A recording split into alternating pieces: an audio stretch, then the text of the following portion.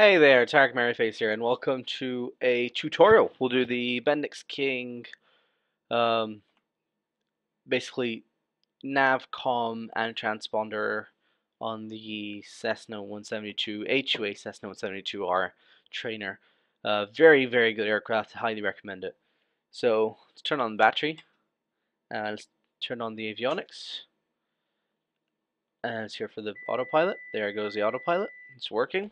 Okay, so we're going to start with this top bit. Bendix King, KMA26. Okay, so we'll start from this side. You've got the outer marker stuff, so this will light up and make a sound whenever you pass over the markers, outer, emitter, and inner marker. You've got this stuff. Okay, you've got high sensitivity, low sensitivity, and a test. And basically this is the microphone sensitivity, if I'm not mistaken. And basically it's just you can arrange it so that it'll be appropriate for your particular microphone.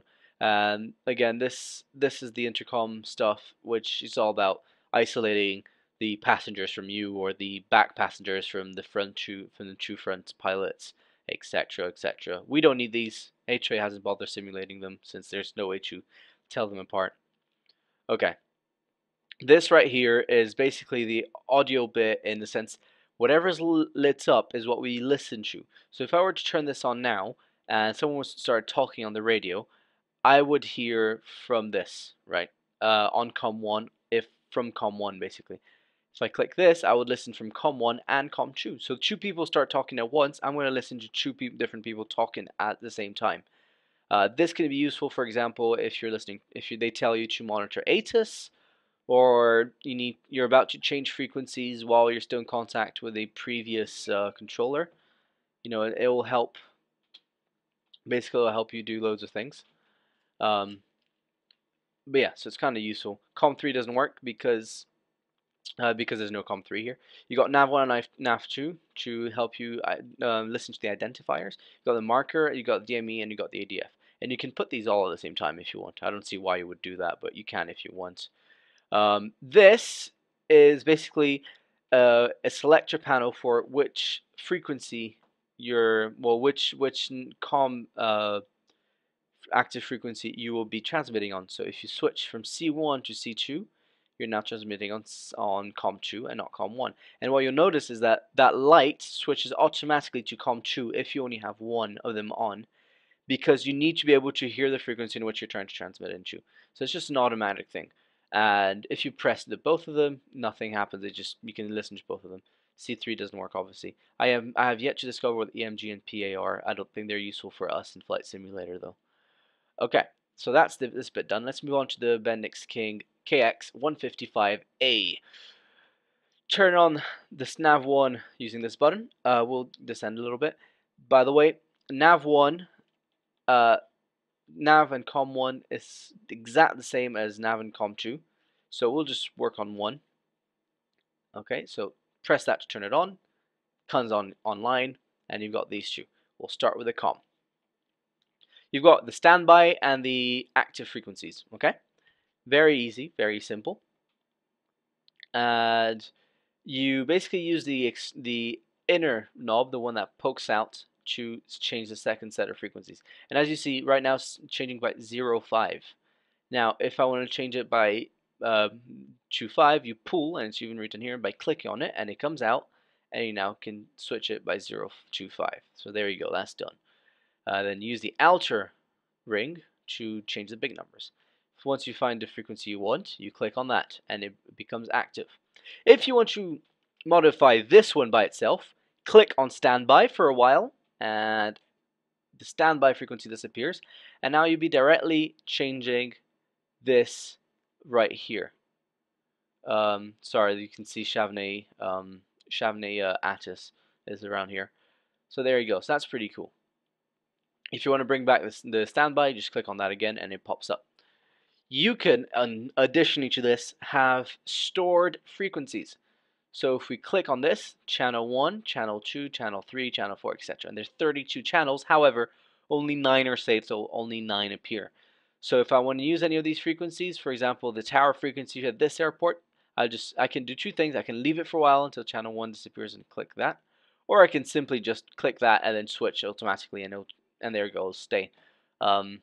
That's it really. If I want to program a new channel, click on this for a while, and PG for program appears, and now all 32 channels will appear. Okay, and the ones that haven't been programmed will appear like this. So let's program channel 10 for the ATAs at this airport. So now what you're going to do is you're going to click on standby, and this will start beeping. So now my objective is to go 13102. There you go. Switch again. Click. And click on that. Channel 10. Switch, and it's there. And you've got the information.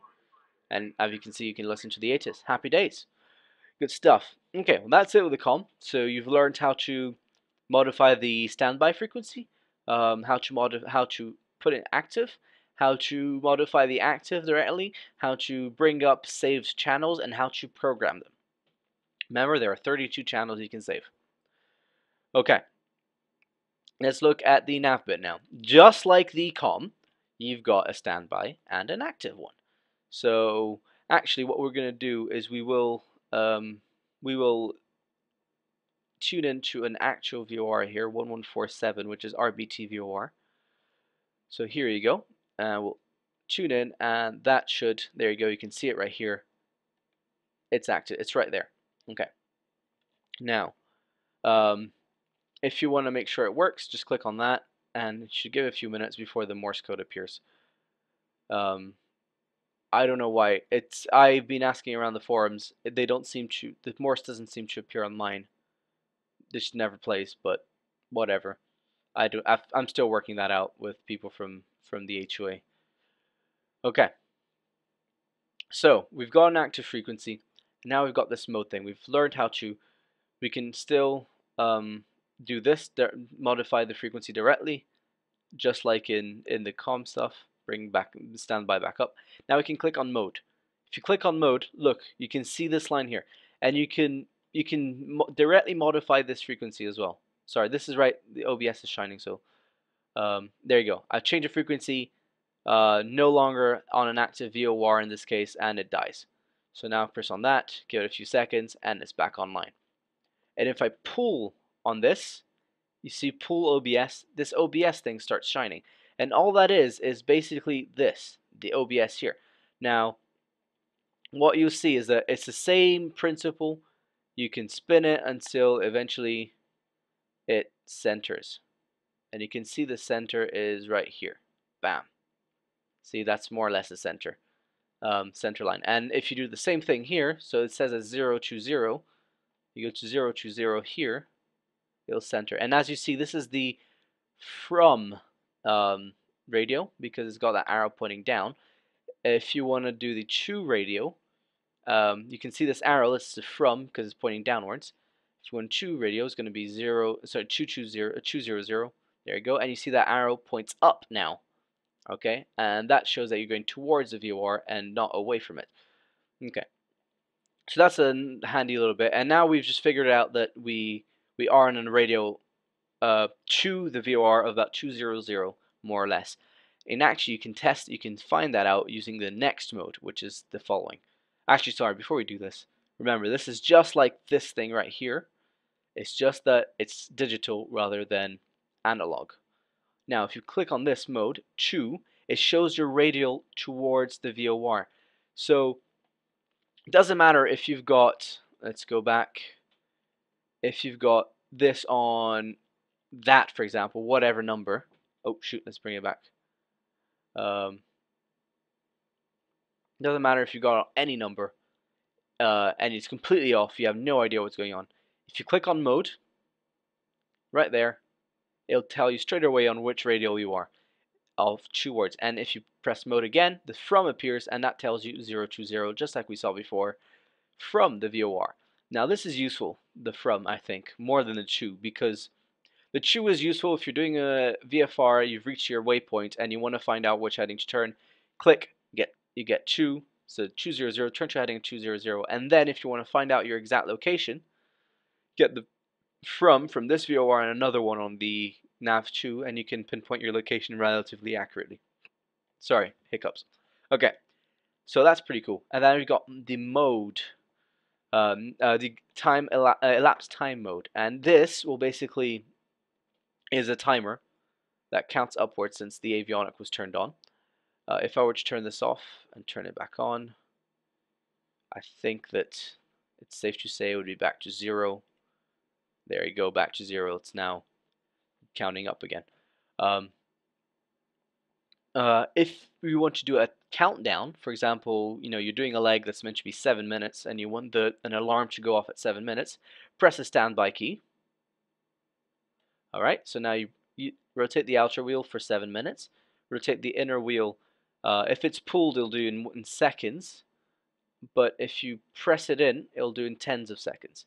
Okay, and then once you do that, repress the standby key and repress the standby key and starts a countdown, and at 0, 0, 0, an alarm will go off. So that's it. That's all the modes from the NAVCOM. So pretty cool, pretty useful stuff. Let's move on. We don't need this because this is the same as the one we just looked at. We're not doing ADF for now. What we will be doing now, though, is the transponder, this bad boy. So let's turn it off. It's on off now. Let's turn it on. It's on off now. So we go on standby. And what this shows that it's on, it shows a standby squawk code, but it's not transmitting. So you fly on this. The only way ATC are going to find you is if they've got like a old school echo radar kind of thing, or military technology. You can set up any sort of transponder code, 1, 2, 3, 4, and 1, 2, 3, so for example, and when you go on and on and out, it will transmit on that squawk. You can do the test, and they'll do internal tests as well as test every light visually, so you can see all the lights except for the GND are working.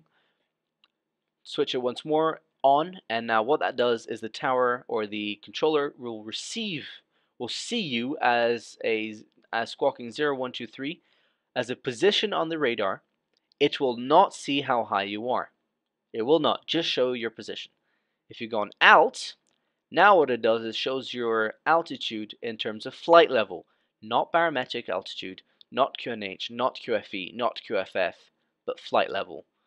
So it will assume a pressure of 29 or 9 or 2 or 1013, depending if you're in Europe or the US, or actually the rest of the world or the US. Let's make it that quick.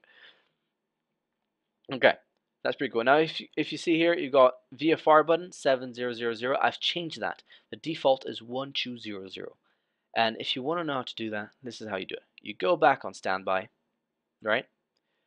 Give it a second. Let's say you're in the US, 120. Oh, that's not 0. So clear. Good opportunity. Clear to go back one number. 00. Now you're going to right-click ident, and you'll see that it'll stay depressed. And then you click VFR, and then you click any random code you want, and then go to here, go to alt, for example. You've got this old code. Press VFR. 1200 appears. I want 700, so because I'm in the US and in Europe, sorry, 7000. Right click, VFR, any random code, and there you go. And now it's been saved. Click VFR, and it's 1200. That's actually a bug in the A2A Cessna. Don't worry about it. All we have to do is do that again a couple times. But yeah, sorry. So that's not a very well ended tutorial. But you saw it worked the first time, so you know it works. It's just a bug from the A2A avionics, something I need to write them about. Okay, well that's it. Thanks for watching. If you have any questions, or if you find that I've made any mistakes, please feel free to tell me so. As you can see, my nav1 thing did not work in the end. I don't know why, it just doesn't work. I've asked several times and they've all ignored me. So there you go. Okay, well, I'm Tarek Merryface, and I hope you guys enjoyed this. If you have any questions, feel free to ask me, and I'll see you guys next time.